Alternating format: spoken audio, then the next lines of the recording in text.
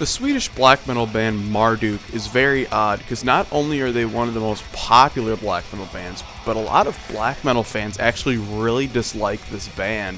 In fact, look at some of the scores on Metal Archives with their more popular albums, and some of them are retarded low. A lot of people really hate this band and call a lot of their material Norsecore.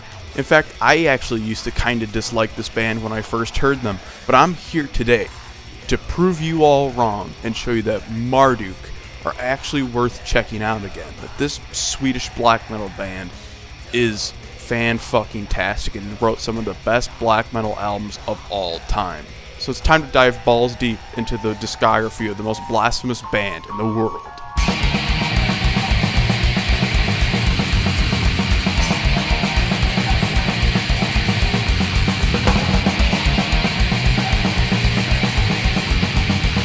The first album, Dark Endless, it's not good, it's not great. In fact, it's not even fantastic, it's fucking perfect. Every song, front to back, is laser precise, amazing. Every single song is the same quality, all fantastic, all great riffs, all great doomy sections, all great slow songs, fast songs.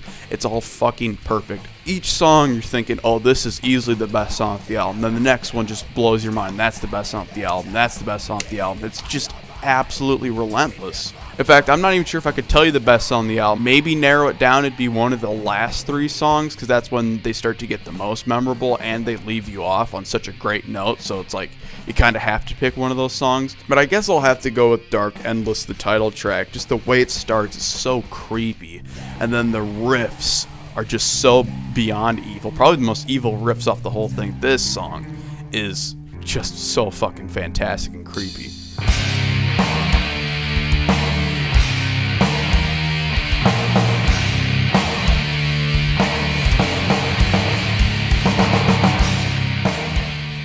And just the way the album starts with the creepy fucking keyboards, you're in for a ride, you're instantly hooked. I still don't get why a lot of people don't like this one. I mean, it's not really full-on black metal, and that's the thing, these first two or so albums are kind of beating around the bush with black metal, especially this one, which is actually musically pretty much death metal, and the vocals are kind of black metal, but they aren't really at that traditional black metal or even traditional Marduk sound yet. But it's still a fantastic album. It's very different. In fact, it's very different for extreme metal, and it's definitely worth checking out. So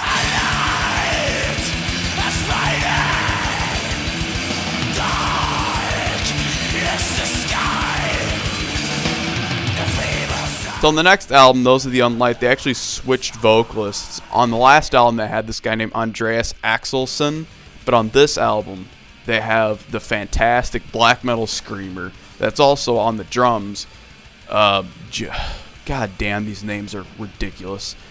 Joachim Gothberg. And all these early albums are mixed by the legend from the band Edge of Sanity, Dan Swano. So you know this shit is going to sound great. I do also want to note that this band does have quite a lot of lineup changes, but pretty much the main returning member on each album and pretty much the leader of the band is Morgan Hackinson, who's the guitarist. Now, even though Dark Endless was fucking perfect front to back, this album I think might be a little bit better. The atmosphere is very creepy on this one, and it's a bigger step towards black metal, but it's still very, very odd. Very melodic for black metal, and it doesn't really have that lo-fi sound that they would achieve on the next album, and pretty much reach what everyone knows to be the black metal sound. There's so many classic, fantastic songs. The title track, Wolves, and my favorite song on here, the very, very, very catchy and memorable Burn My Coffee.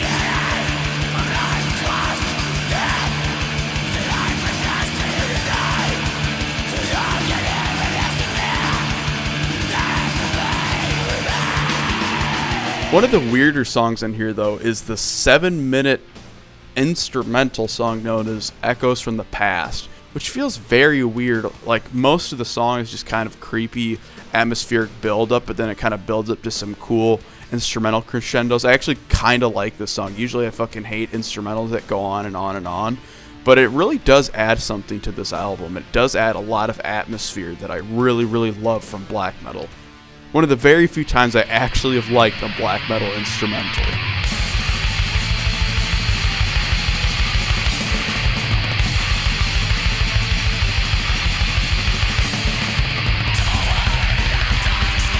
Opus Nocturne isn't okay.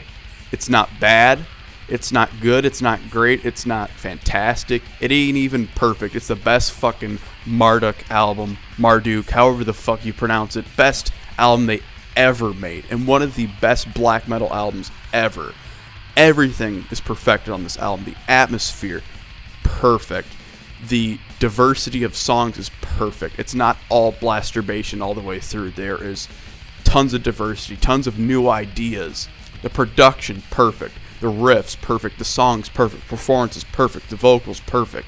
The fucking artwork is even crazy and memorable. Everything on it is fantastic. You get really weird moments like the title track, which is a lot of weird build-ups to the next song. You have the first song, Soul for Souls, which is a goddamn black metal classic. When it goes into that chorus riff, one of the best black metal moments ever, of all time.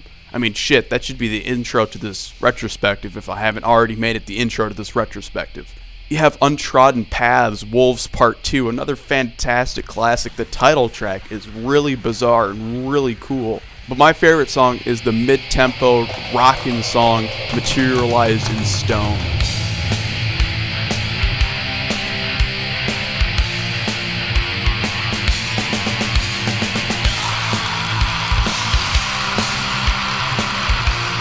Now, even though a lot of people don't like this band, for some unknown reason, Opus Nocturne is pretty much widely considered a very, very good black metal album.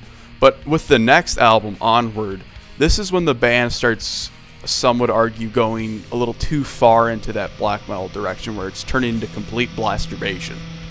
Which it kind of is, but I still really, really like this material. This next album is very, very, very, very much Swedish black metal.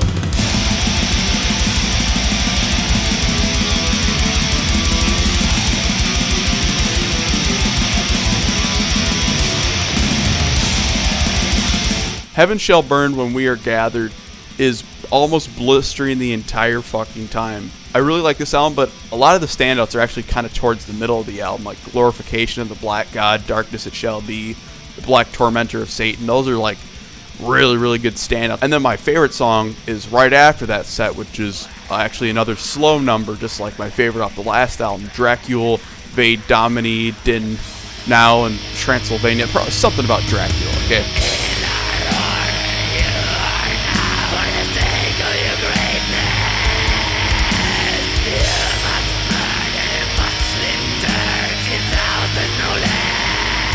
My only problem with this album, though, a lot of people would say this lacks diversity, but I think it has just enough of it. A lot of these fast songs do kind of have parts where it slows down. However, I will say that I'm not the biggest fan of the last song, Legion. It's just, I don't know, the riffs just kind of don't do it for me on that song. And speaking of Legion, this band actually got a new vocalist for this album, a guy named Legion that does a very, very great job. In fact, I don't even notice that there's a vocal change from Opus Nocturne to this one.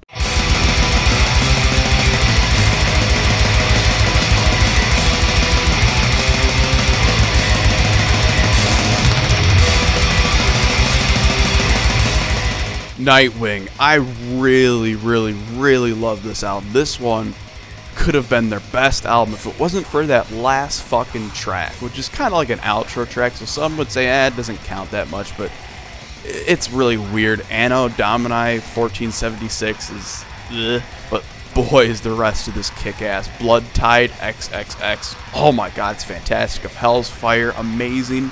Slay the Nazarene, all these songs are super, super memorable. Easily the biggest slab of most memorable songs they've ever written. And to a lot of people I say this band's music is not memorable at all. Re-listen to this album, you fucking retard, and then you tell me that again. You get like the best songs in a row. Nightwing, amazing, amazing, epic. Dreams of Blood and Iron, a really doomy, badass song. And then probably the most memorable song for me, one of my favorites in the band, is Dracul, Wida.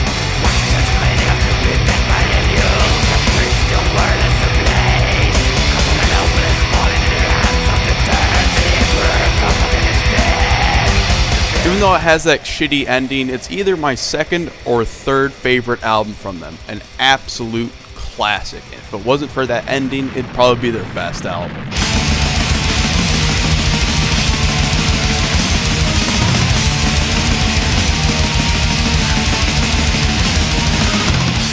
Then we have another classic from the band. That's right, it's a fucking classic. A lot of people, for some reason, fucking hate this album.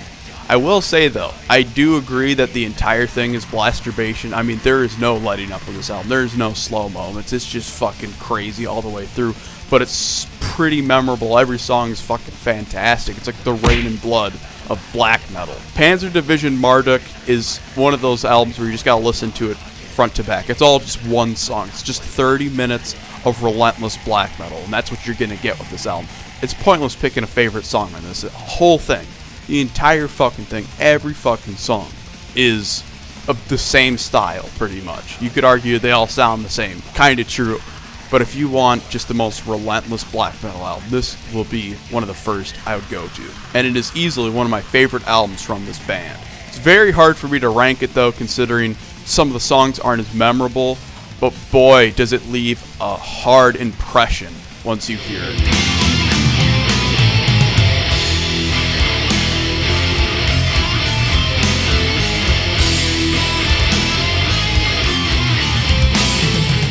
Now we start getting to what many would say the weaker material for the band, and I sort of agree. Even though Grande, Danse, Macabre, however the fuck you say that, there are some definite highlights on this album, especially the epic songs that are in the middle of the album, Bonds of Unholy Matrimony and Grande, Danse, Macabre. Probably the title track being the best song with the best riffs, most memorable shit.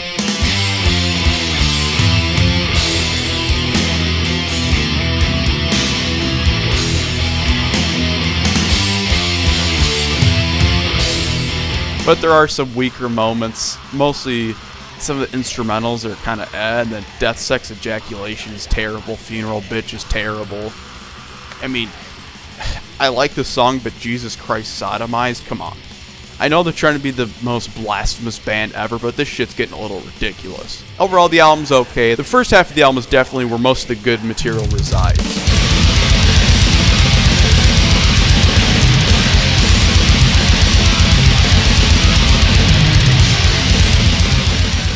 World Funeral kind of marks a big step for this band because they get a more modern production from this album onward. Even though this is technically like a Norse core album, I actually really like this one. It kind of gets iffy towards the middle of the album with To the Death's Head True, Castrum Dolores, and Hearse, but the rest of it's fucking amazing.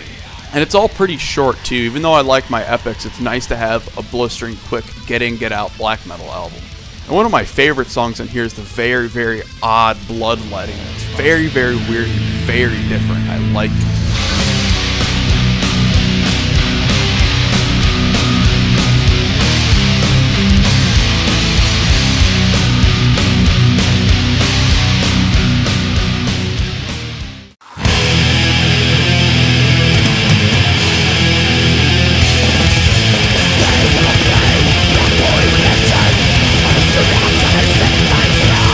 I'd say Plague Angel is slightly better than World Funeral.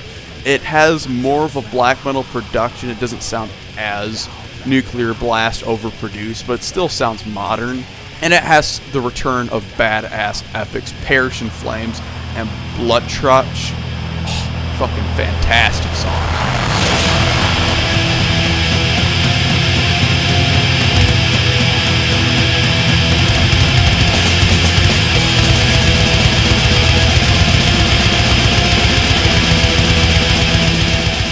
With this album, they actually got a new vocalist named Mortis. Once again, I don't really notice the change in vocals. I'll notice it on the next album, but here it literally sounds like the exact same vocalist on World Funeral. It sounds just like Legion. He does a damn good job on this album. But it does have some shitty moments. Death March is kind of and then Seven Angels, Seven Trumpets is complete ass. But it's still a good album. I'd say it's probably the best thing they've done since, I don't know, Panzer Division Marduk. Definitely one of the better albums from the band. If you're into more of that early style, you'll actually kind of like this one. The only problem is that in this era, they're starting to kind of run out of ideas.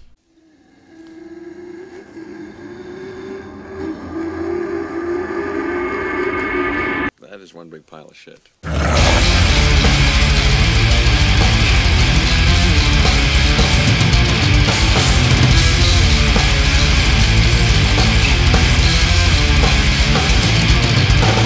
boy, do I notice the change on this album. Rom 512, also known as Romans 512, which is a verse from the Bible, is the worst album they've ever made. I have no idea why a lot of people hold this as like one of their classics, because it is by far the worst fucking thing they've ever made, and one of the worst black metal albums I have tortured myself to listen to. There are a few decent moments on this album. Voices from Voices from Avaganon and Limbs of Worship are pretty decent. And Through the Belly of Damnation, whatever, Womb of Perishableness, but goddamn, the rest of his torture. The vocals are retarded bad. Even good moments or different moments is completely ruined by this weird vocal that Mortis does. It sounds like he's vomiting, and it doesn't complement the music at all. The production sounds like complete ass. There's moments on here that almost sound like the production of a shitty new Satyricon album. In other words, it sounds like complete vomit. Why would I want to listen to this? Even the epic songs like Accuser Oppressor are complete shit. Imago Mortis, complete shit. Almost the entire album, complete shit. And the only okay moments are ones that just sound like regurgitation from like Plague Angel or World Funeral. They're completely running out of ideas, and it's sad because they kind of try to change it up on this album, but the new ideas sound like complete ass. I'd rather just hear you guys regurgitate the same shit, because this does not cut.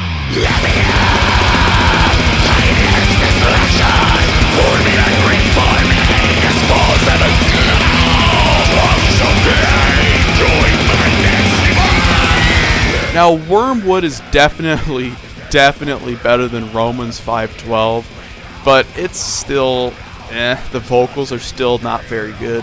But there are moments where they change it up and it actually kind of works. It's most notably different on my favorite two songs of the album. The first two, Nowhere, No One, Nothing, kind of has that fast black metal vibe, but it almost feels like they're kind of going in a bit of a different direction. It actually kind of works. The production sounds kind of cool. And then Funeral Dawn, the second song, is my favorite off the whole album.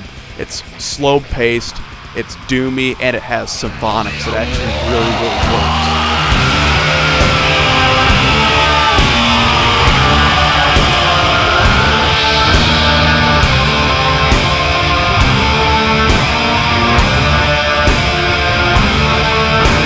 But there's some shitty moments on here. It gets really at the end of the album, and then after those first two songs, it almost makes you want to vomit again. It makes you feel like, fuck, have I been tricked by these first two amazing songs? But then once again, it gets kind of good towards the middle into Utter Madness, Phosphorus Redeemer, to Redirect, Perdition, all good stuff. And then there's a few okay moments. Honestly, the album's okay. They could have done a lot better.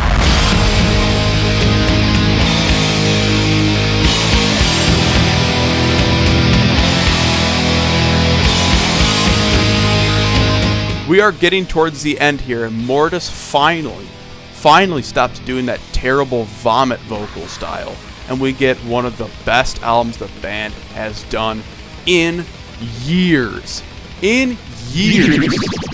This is better than even Plague Angel, the best thing they've done since Panzer Division Marduk. I'd give this motherfucker a 9 out of 10. Almost every song is fucking amazing and different. What you liked before, the fast, relentless black metal style, you get that in a lot of these songs again, but the riffs are unique, they're different. This feels like a really refreshed album. The album only contains one shit-tastic song, and that is Gospel of the Worm. That should be thrown the fuck out, but goddamn, even the weird-ass song like Hail Mary, Piss-Soaked Genuflection is so different, so weird, and very fucking good. Souls for Belial, Temple of Decay, amazing material. But the best song is actually the last song, and even the bonus track, which I don't know why they left it off the album, because it would have been like a 1-2 punch in this album, two epic songs. I don't know why they cut that bonus track, because in my opinion, that is probably the best song off the whole fucking thing. You have World of Blades, which is technically the best song, but I think Karam Satane should have been on the album, because that motherfucker slays.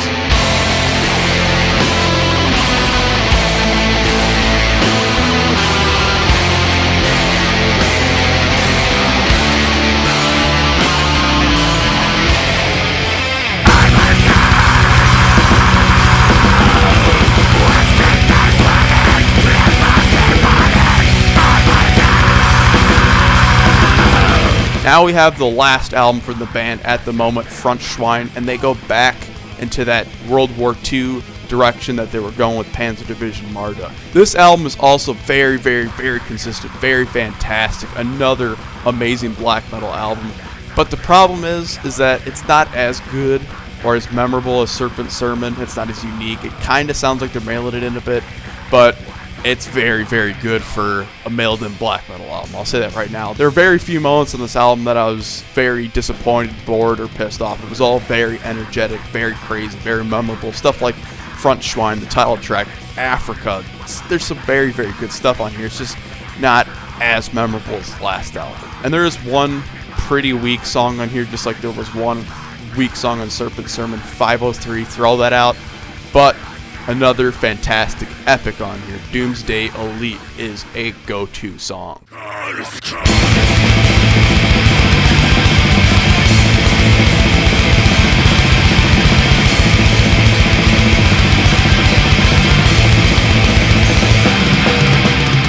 I always thought the title for the song, The Blonde Beast, was kind of funny because it's obviously referring to the perfect Aryan race.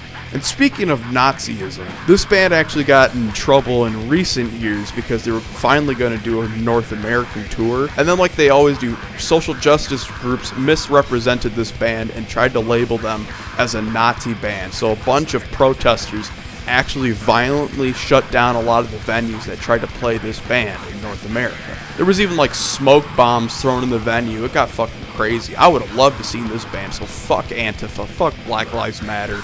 You guys get your shit wrong all the time. I just gotta say real quick and get a little political. In this day and age, almost always when there's some group that's saying we are righteous, we are fighting for like a pure cause, it's almost always complete BS. Whether it's people fighting against what they think is white genocide, or people fighting institutional racism, or fighting for the invisible wage gap, it's all bullshit manipulating you.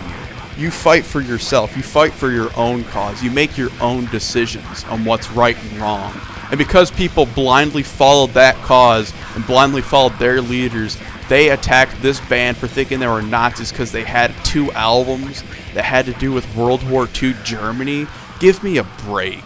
I've been accusing Marduk of glorifying the Warsaw concentration camp because they had the unmitigated gall to name the album after the same Polish capital city where they also happened to have recorded the fucking thing, arguing that Morgan from Marduk must be a Nazi because he once roomed with Varg, who of course has made himself a vehicle for Nazi oratory on a fair few occasions. So what? Since I once roomed with a weeb, I guess that means I have a 5-pack of Pocky in the pantry and a splooge-bedecked Tifa real doll with comfort grip adjustable mandibular Touche, Antifa.